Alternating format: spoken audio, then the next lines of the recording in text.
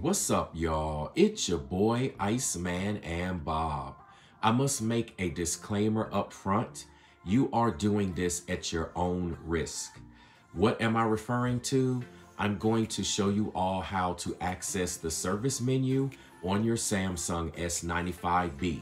This will apply to 2017 and later Samsung TV models. For the most part, the code combinations might be slightly different, but this does apply. I will show you in the service menu how to activate Cal Day and Cal Night, which stands for calibration day and calibration night. Those are two picture modes that will be added to your picture mode selection. And then I will also show you all how to combat the ASBL static dimming issue that sometimes occurs when you're watching dark content or other types of content, perhaps even during gaming. Now, once again, you are doing this at your own risk. So please don't come back and say, hey, Iceman, you told me to do this and I messed something up on my TV, or it's not working, or I voided my warranty. There is a slight risk if you take the steps that I'm about to show you when it comes to combating the ASBL static dimming issue. You could potentially violate your warranty. Now, it's a small risk. I haven't really seen anyone have that issue, but I have to mention there is a risk.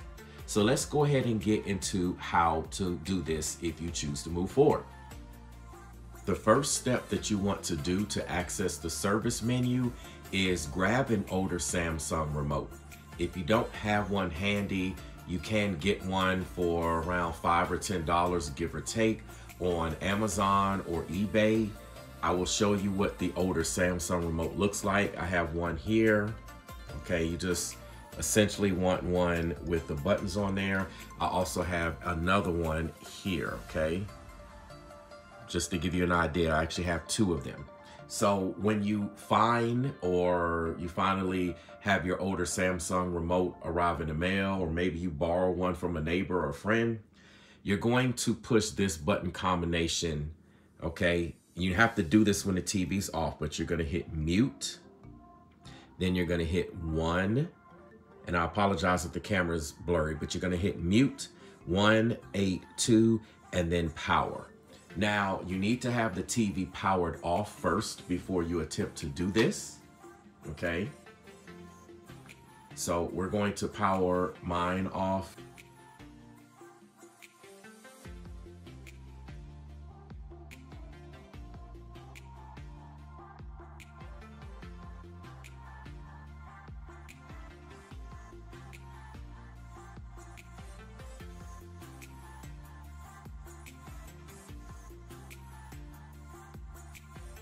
Okay, so now you see that the TV has booted up into the service menu.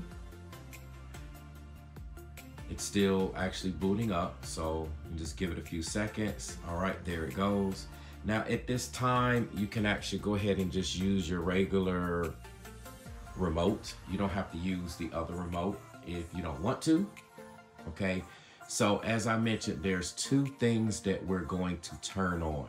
We're going to turn on Cal Day and Cal Night first. So we're going to come down here where it says SVC.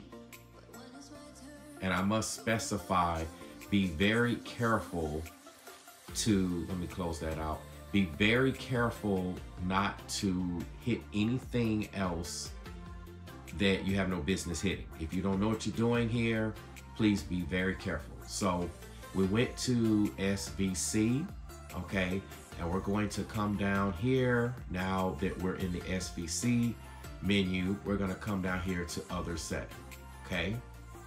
So we're gonna go here to expert, and you see that it has N/D adjust, okay? That's basically night/day adjust. Now it's on because I have it on for me. But what you do is you'll just move the cursor left or right and it will show you accordingly, okay? So we're gonna leave that on, or you're gonna place it on your TV. And then you can just hit the back button on your remote and just give it a second, because sometimes it takes a second for things to actually pop up and load. Okay. So now that we're here and we pull that up, we're going to hit back again. Okay, we're going to hit back one more time. This time we're going to go into the control menu. So now that we're in the control menu, what you want to do is come down here to where it says QD option. And you're going to hit the enter button. All right. And then we're going to come down here where it says screensaver brightness. Now I have mine turned off.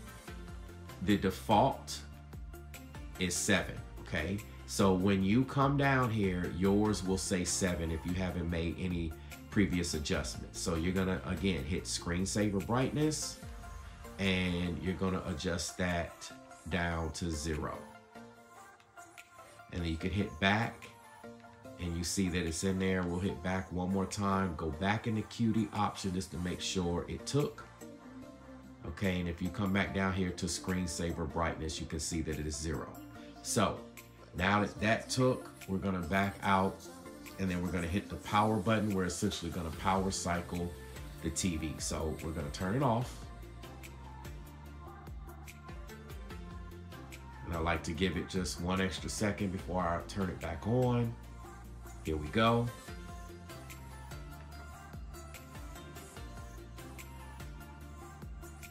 And you're gonna see that secured by Knox OLED message once you change these settings. Now, reminder, these settings will completely change all of your settings, and it will put it back to factory, so to speak, in terms of your picture preset settings, okay?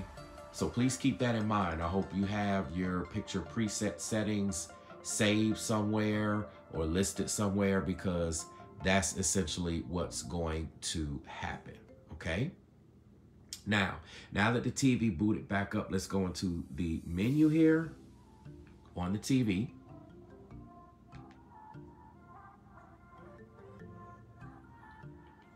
And as you can see, it has it in, close that off. It has it in dynamic mode. And let me see if I can adjust the settings here a little bit so that you could see that a little bit better. Okay, let's try this again. So you see we have dynamic, standard, movie. There's your Cal night, and there's your Cal day. And then we also have filmmaker mode. Okay, so you do have these picture presets unlocked. I like to go in here and show you that.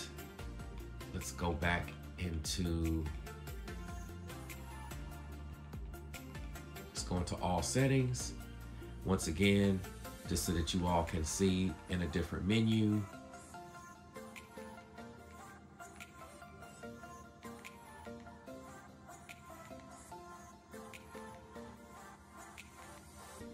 Okay, so I want to also show you here that these are essentially the factory settings. Some things got reset, so you're gonna have to go back in here and adjust a few things, okay? Some of these are set based upon the particular firmware that you're running. And as you can see here, I'm running 1304, so these are the OEM or out of the box firmware settings for 1304. But you essentially have that set, and now you will also have the ASBL defeated, okay? Please keep in mind, you assume full risk by doing this. The Cal day and Cal night won't cause any issues, but when you turn the actual dimming off, you could potentially be denied a warranty claim. So please keep that in mind. The chances of that is very slim, but there is always that potential. So I had to let you all know that. But this should solve all of your ASBL static image dimming issues. And again, just go back and reapply your picture presets and you'll be good to go. So I really hope this helps. If you haven't subscribed, please do so. Let me know what you think in the comment section. And I'm going to go ahead and get out of here. And as I always say, until we stream again.